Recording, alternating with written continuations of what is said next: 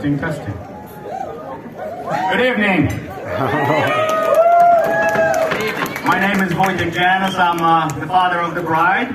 On behalf of Janis and Solinsky families, I would like to welcome you all. Thank you for joining us today on this wonderful occasion. I know that some of you have traveled very far to be here. I've been told that we have people from many different states, and let's see if I remember them all. Of course, Ohio, Virginia, Tennessee, Florida, all right, Michigan, yeah, Indiana, Colorado, Minnesota, Texas, California. Did I get them all? Did I miss anybody? Georgia, I'm sorry. All right, Georgia. We also have some people with us to travel across the ocean to be here. People from Poland and Germany. So, yes, everybody, thank you very much for making the trip. I would like to take the moment to also honor the most senior members of both families. Paul's grandparents are here with us today. Thank you very much for being here. Dominika's parents couldn't be here today, but I know they have been monitoring the whole festivities all day long, so I know their thoughts are with us. So we appreciate them very much. I would like to take this moment also to thank my wife for raising such an amazing young woman with me. I think today, maybe for the first time, we get to say confidently, honey, mission accomplished. I would like to congratulate Jack and Paul for raising such an incredible young man. I know they are very proud of him every day. And now Joanna and I are also proud to have him as our daughter's husband. Thank you. I had 27 years to prepare for this speech. But then I saw my daughter today in her wedding gown. And I realized that nothing really prepares you for a moment like this. Doesn't she look absolutely stunning?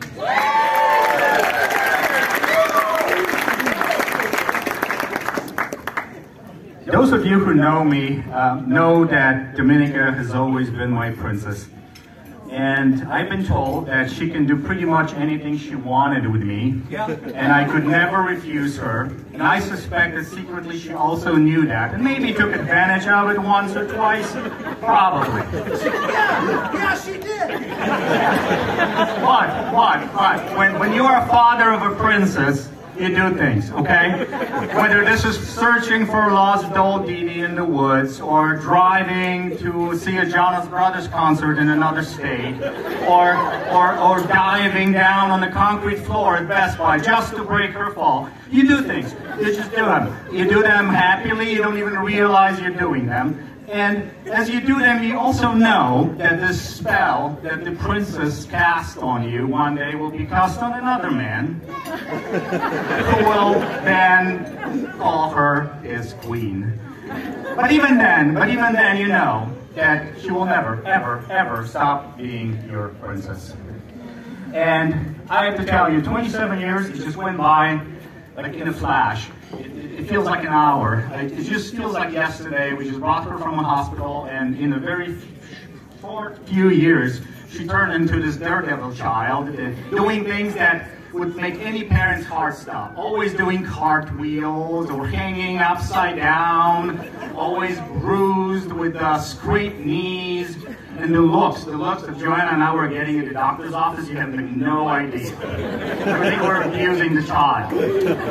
Really. Then in her school years, she was a competitive dancer, gymnast, diver, cheerleader. She was also a social butterfly, often prioritizing fun over work. That changed when she went to college, got her grades up. She rocked the Tri Delta sorority. Eventually graduated with double major, business and marketing, started working, and somehow she always manages to make herself indispensable. I know this because every time she takes time off work, her company seems to go in a state of panic. So I don't know what that is.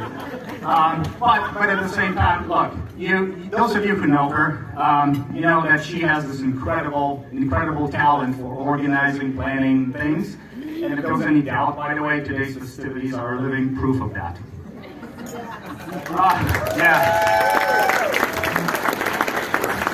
So yeah, 27 years, so many memories, too many to recall. I still vividly remember her crawling across the carpet in our living room, and I remember her wet herself, and I remember her fall off the bike, and I remember her belt out karaoke and cry herself to sleep, and that was just one birthday party, by the way. Yeah, but seriously, we fathers of daughters often get things wrong. We simply play catch up because we don't see things for what they really are. And when our eyes are seeing this vivacious teenager, our mind still kind of tells us, well, this is this innocent little young girl. And then by the time our mind accepts the teenager, our eyes are already seeing this adventurous young woman.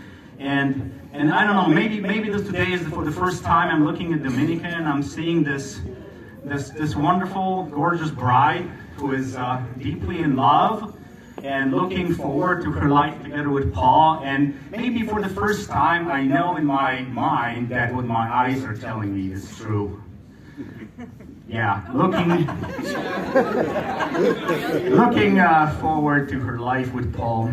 Now, you don't know this, but when I first heard about Paul, it was in a very fuzzy and very accidental way. It was summer of 2020, and Dominika's phone started lighting up with all these text messages, or she would suddenly be unavailable to some family function on a very short notice. And it was driving me crazy because we as a family have zero respect for each other's privacy. So this was one of the things that was very, very, very disturbing. And then she started dropping some hints. And it was like, well, he fought a fire last night. He saved a man's life today. He went on some underwater recovery action. Yeah, he's thinking of going hunting.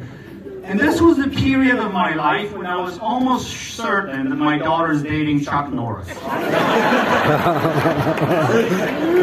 Yeah. But then we met Chuck, Paul, and we realized he's a tough guy, but he has a soft and romantic side. He's hardworking and ambitious, he values family very much, and he respects tradition. For example, before proposing to Dominika, he came to see Joanna and me and to ask for a blessing, and I can only appreciate how scary and nerve-wracking it must have been. But we do appreciate it. It meant a lot to us, and it showed maturity, it showed respect. So I have to say that between that gesture and the bottle of 10-year-old bourbon that he had with him, that pretty much sealed the deal. Yeah, it helped. And but in all honesty, it was really about the way Dominika looked at you, and the way Dominika talked about you, and maybe even more importantly, the way you looked at her, and the way you talked about her, and the way you treated her. And I know from the bottom of my heart that you will always treat her well. And I'm not just saying this because of all the guns I own. Just so. Paul, I know it's not easy to pick a partner for life. I know it's not easy. You know what they say? They say, pick a woman who will take care of you, who's compassionate. They say, pick a woman who knows how to maintain a home. They say, pick a woman who's a lot of sex appeal. Pick a woman who will be always faithful to you. They also say that you should never, ever, ever, under any circumstances, let those four women meet each other. That would be trouble. Luckily, you won't have to deal with us because you have all these qualities in Dominika. So lucky you. But on top of everything else, I'm sure you've noticed that you got yourself a Polish woman. And let me tell you something. I know a little bit about Polish women, okay? I was raised by one, married to one for over 30 years, and I raised one myself. So I was trying to think, how do I summarize this thing for you? And the best I could come up with is like, you're in for a heck of a ride, my friend. I'll tell you this. Because, you know, she will make you do things, right? And, you know, she will make you clean parts of the house that you didn't even know you had. Right? She will always make you dress up when you go out. She won't let you touch the food before the guests arrive. She will make you dance to Italian disco music. Yeah, she will probably yell at you in 2 languages. She's probably doing all those things already. Don't be surprised. But you know what? But there's a silver lining. But she will also be a true partner in everything you do. She will always have your back. She will plan and organize things and do them so you don't have to. She will always look good. And occasionally, maybe she will cook you some good Polish food. So that also helps. You know, so overall, I think that's a pretty good deal. You just have to remember one thing. A man who gives in when he's wrong is a wise man, but a man who gives in even when he's right is happily married. Yeah. But happily married, what does that really mean? I have to say that from my experience, it's really not about trying to be happy all the time. It's really about being together for the happy times, being together for the mundane times, and overcoming difficult times together, but also enjoying the times that you can only have with each other. They say that life is a journey, and you know, being married is a big part of it, very rewarding part of it. And I know that as long as you head in the same direction, you'll be just fine. And as you go on that journey, remember that love never really says, this is what I want from you. It only says, I want you. That's all it does. So remember, always hold each other more important than any other person, place, or thing. It is said that being married is not about finding somebody you can live with. It is about finding somebody you cannot live without. And I know you have found that with each other. I know that Dominika is going to be a great wife. And I know this because she learned from the best.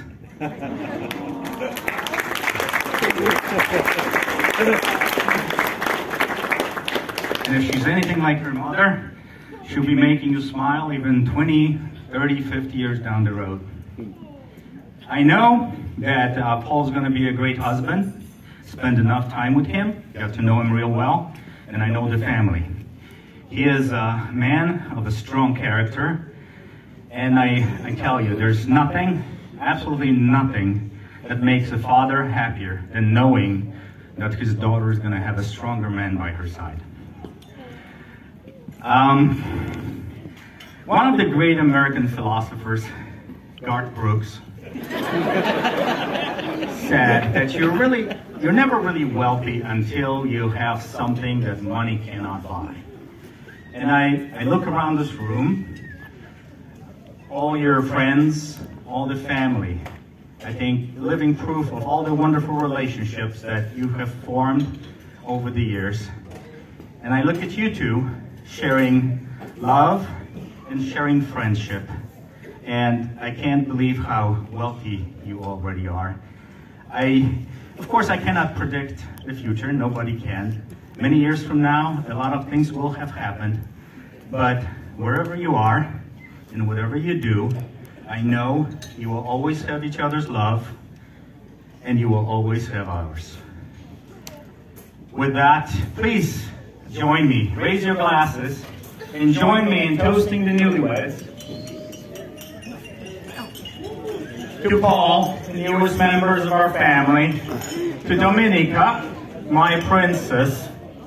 May your love be modern enough to withstand the times, and may it be old-fashioned enough to last forever. Na zdrowie! Na zdrowie!